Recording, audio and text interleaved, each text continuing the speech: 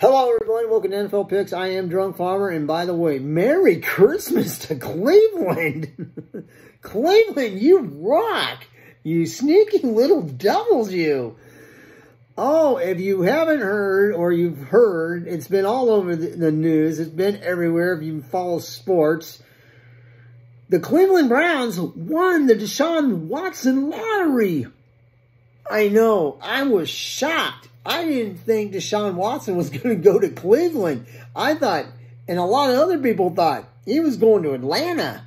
I didn't think he was going to go to New Orleans. I think he was going to go to Atlanta, you know, because he's from Atlanta, and, you know, he probably said, yeah, I'm going to play for the Atlanta Falcons.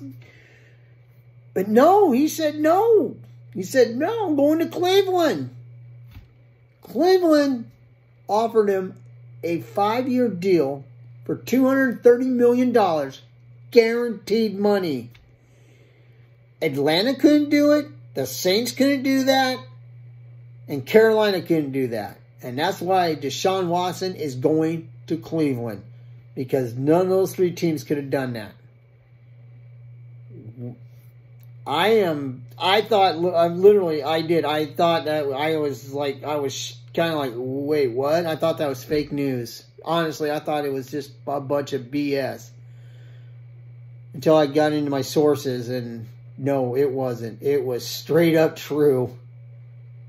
Wow, I didn't see this coming.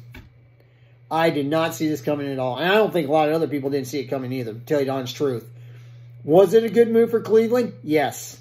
I think it was a good move for Cleveland.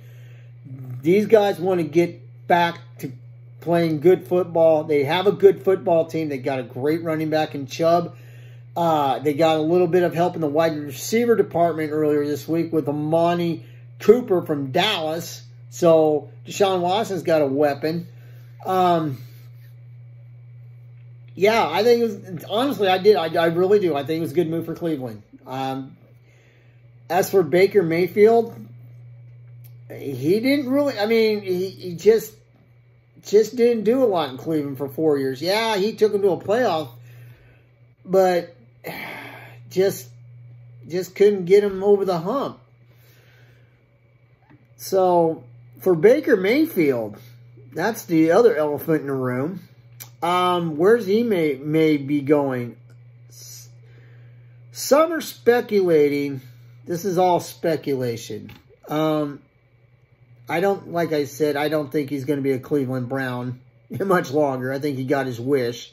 And I bet he's dancing somewhere too. Scenarios, I got a couple of them. A lot of people have probably share the same scenarios as I do.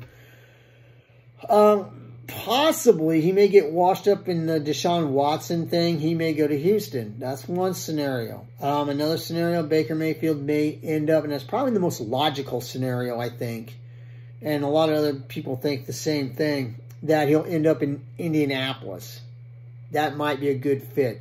Besides, Indianapolis doesn't really have a quarterback. So I think that's going to be the logical move, and I think Baker may be looking at Indianapolis because Indianapolis has money to spend. So we'll see how that turns out. Probably by next week, we'll probably find out where Baker Mayfield's destiny will go. Where will his destiny take him? Will Baker Mayfield find a new home in the NFL? These questions and more will try to be answered by next week. So, until then, I am Drunk Farmer. Smash that subscribe button. Smash that like button. If you got a comment about the show tonight, leave a comment below. I don't care what you guys leave. Just leave a comment. So until then, I am Drunk Farmer. If anything else comes up over the weekend, I will be back for sure. But until then, I will see you when I see you. And this has been NFL Picks. And I have been Drunk Farmer. And I'm out of here. And I'm going to go watch some TV.